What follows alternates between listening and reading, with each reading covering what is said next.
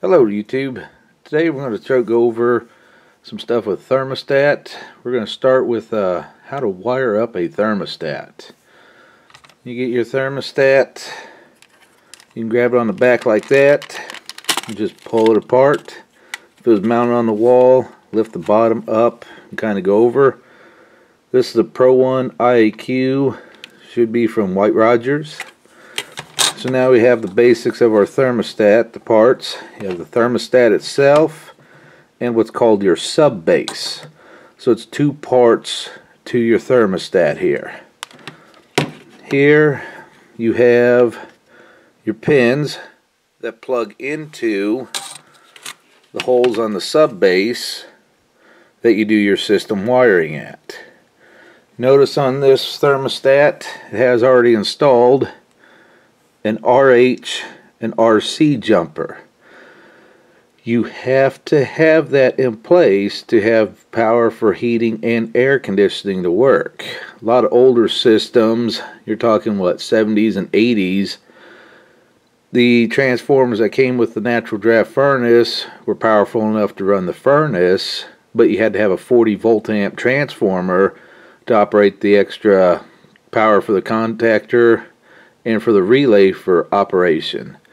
Today's furnaces all come ready for it, so you have to have the RHRC jumper. If you wire it to where you have RH and no RC, you'll have heating but no air conditioning. Vice versa, if you wire it up for RC, you'll have air conditioning and no heating. The R's pretty much is your 24 volt power supply for the thermostat to switch the voltage to operate the functions. G, that's commonly where green wire is going to go to operate the fan. Y, commonly where a yellow wire will go to operate air conditioning. Sometimes instead of the yellow wire, manufacturers might have it where you have a blue wire to put in place of the yellow. W, which would be your white wire, runs heating. Here you have common O and B. This particular thermostat is battery operated, or if you hook up a red wire for power and let's say black wire for cooling, or for not cooling common, you will have 24 volt power supply and doesn't rely on the batteries to operate.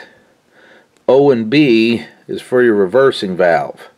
It's going to be either orange wire or blue wire depending on the system, whether it energizes your heat pump reversing valve for cooling or heating. This particular thermostat, we have WE and W2. WE, that would be for emergency heat with your heat pump. W2 would be second stage for heating if you have a two-stage furnace. We have a Y and a Y2, which means Y here alone would be Y1. Y2 would be second stage air conditioning. All you do is you have your screws right there. A little small flathead screwdriver fits in there. You loosen up the screws, stick your wires in the slot right there. Tighten up the screws, make sure you have a good connection. Give maybe a little tug on the wires. Congratulations, you've wired up a thermostat. So red wire goes to the RC, RH. You must have that jumper there. Green, that's for fan operation. Y is for cooling. W is for heat.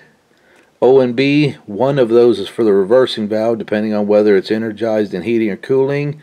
And C is for 24 volt common for 24 volt power supply on here. Hopefully that'll give you some information to help you out on that. Take care. Bye-bye.